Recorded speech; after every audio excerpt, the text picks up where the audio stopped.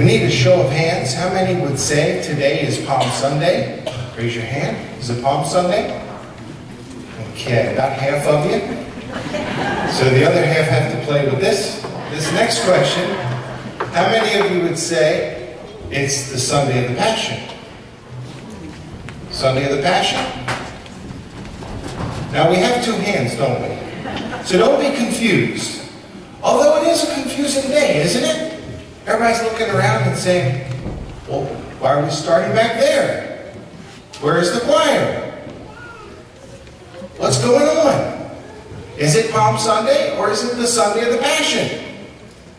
Am I to be happy and celebrate? Am I to be sad and upset? Is it a funeral? Are we grieving? Am I allowed to applaud and praise God for coming through the children and to us and helping us on this confusing day? We are a people oftentimes confused. Am I a sinner? Am I a saint? Am I saved by God? Am I unworthy of this salvation and there's just no way I can be lifted up? Yes, both at the same time. In the midst of the confusion, the Lord calls us to worship.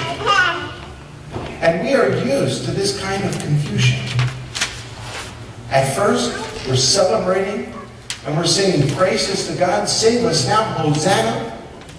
And then that very celebration turns destructive and ends with death, the death of our Savior. Think for a moment of other celebrations, other things that get you jazzed. You know, what excites you? What inspires you to celebrate? Maybe it's a sports team. I mean, did you hear about the fella willing to give up his wife just for tickets for the basketball game? Yeah. That's a happy marriage. I mean, what turns into innocent fun and rooting for your team can oftentimes be destructive, right? How many times do we hear people acting crazy? Right? Celebrating, victorious, yes, full of excitement, and then behaviors that lead to their own personal self-destruction, breaks up families, breaks up neighbors, causes all kind of hardship and misery. Destruction soon follows, time and time again. Our parties, our celebrations, our victory chants. So on this day, it should be no different. It parallels life. We start with a victory chant. Save us, Lord. Hosanna. You're the one. Now things are going to get going. All that injustice, all of those things which are wrong, they are going to be corrected here and now. Hosanna. We praise you, Lord. Make it so. And then, confusion. The people are led astray. And how easily we all are led astray. When someone gets in your face, and they say, are you saved? And you say, I am a sinner and I'm a saint. I am saved, and yet there's nothing that I did to deserve this salvation. Yes, but are you saved? And they get in your face and they won't accept your answer. They say, you can't be both. One or the other. Are you for Christ or against Him? And you say, I am a sinner and I am a saint. Well, then the confusion just continues. Enter Jesus on a donkey. Is He a king or is He a wimp? Is He going to save us? He can't save Himself.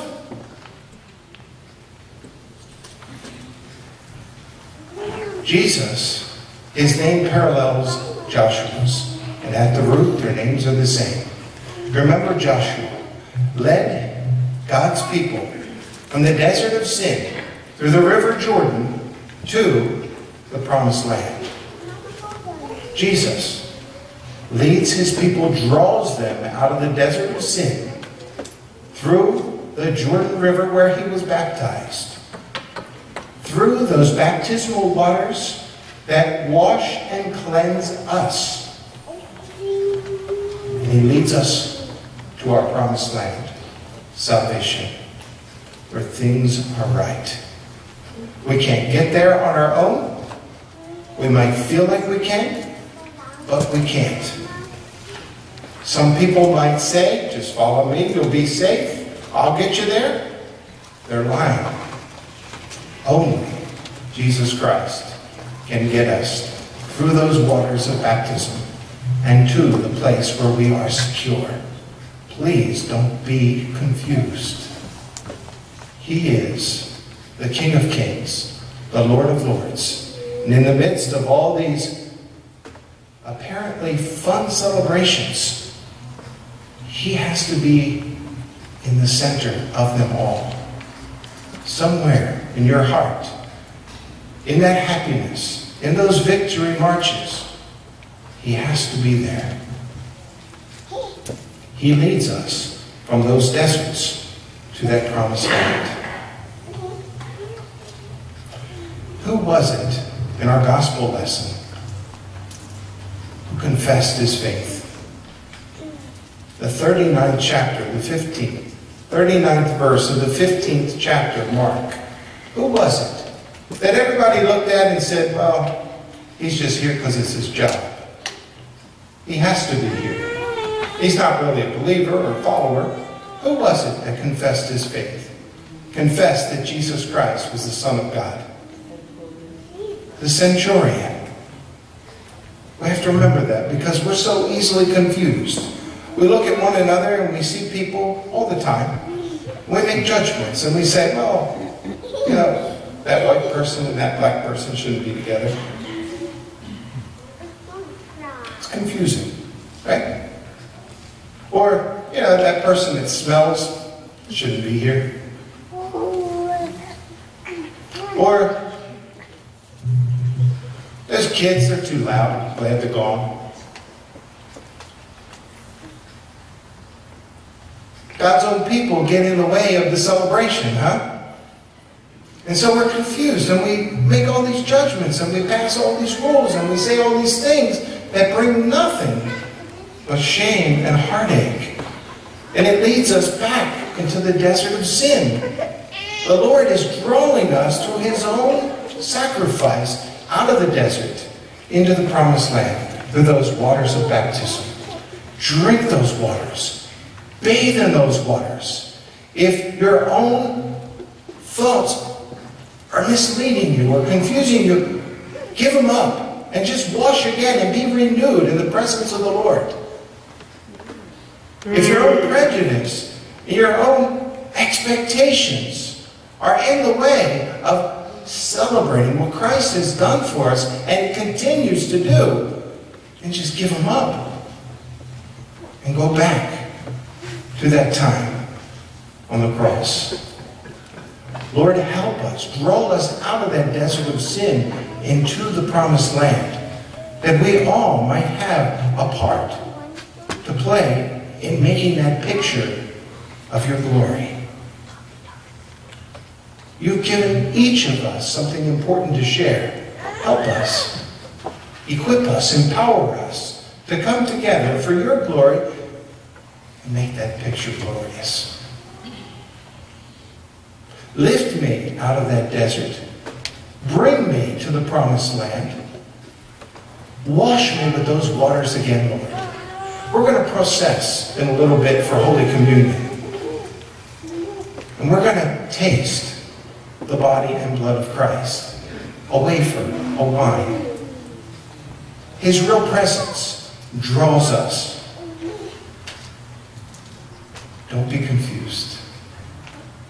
The presence of Christ himself nourishes us, physically and spiritually, fully, really. And each and every one of us taste his presence and share his presence. And no one is excluded. Lord, wash us, prepare us, make us whole as we bow before you. We confess, we fall short. We are sinners. And just when we think we're alone, we're saved. We're your children. We're celebrating. And we thank you, Lord, for each and every one of us who are here. We can't do it alone. Christ is doing it with us. So overcome those confusing moments and include all of those whom Christ has died to save. Don't doubt it. Believe. Because if he could die for me, he could certainly die for that person or that person or whoever's coming to your mind. Lead us, Lord, in that procession to your grace. Fill us and then have us process out into all of your creation and share this life-saving good news. Have us not be confused, but to process out into your creation, fully committed. Others might look at us and say, oh, I don't know about that person. Let's convince them with a testimony and a simple confession. Yes, I am a sinner. Jesus has made me a saint. And he loves you. He is my Savior. He has brought me out of these waters, refreshed and renewed. And I've got to share him with you. Be the centurion, the one nobody expected to confess publicly. Be that one and say, the Lord is so outstanding, I've got to share him with you. But you never did it before. My bad. But it's good. Share it now. Thank you, Lord, for handing us the ability and the opportunity to share your saving victory. May we process to your altar and to all of your children throughout the world. Amen.